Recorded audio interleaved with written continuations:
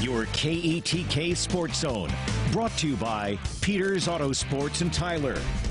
We've made it to the second week of high school football. We have plenty of action on Thursday night, including a big matchup in Daingerfield between the Tigers and the Tatum Eagles. After a rain and lightning delay, both teams able to meet at midfield, so let's jump right in to the first quarter action. Tigers in the red zone. Chase Johnson drops back to pass and throw short to Jacavian Rogers. He makes the catch, starts dancing in traffic, making people miss, finds a hole, see you later, goes all the way for the touchdown. Tigers two-point conversion, no good. They're up 6-0. Back comes Tatum, goal line, and it's Cole Watson faking the handoff, keeps it himself, muscles his way into the end zone for the score. Eagles take a 7-6 lead. Second quarter action, Tigers, it's Johnson again finding Rogers short, making a man miss, turning on the Jets. He goes all the way, his second touchdown of the half. He's happy about that. 14-7 Tigers after the two-point conversion.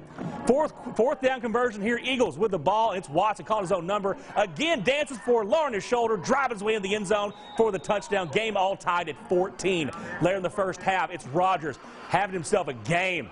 Catching the screen, making a man miss before finding the hole. He is going to be down the sideline, outrunning the whole Eagle defense. Almost steps out of bounds there. Tackle attempt, that's not good, but he takes in for his third score of the night. Tigers lead 28-14 at the half. And take a look at the score right now. We are in the fourth quarter, and Daingerfield leads Tatum 48-28.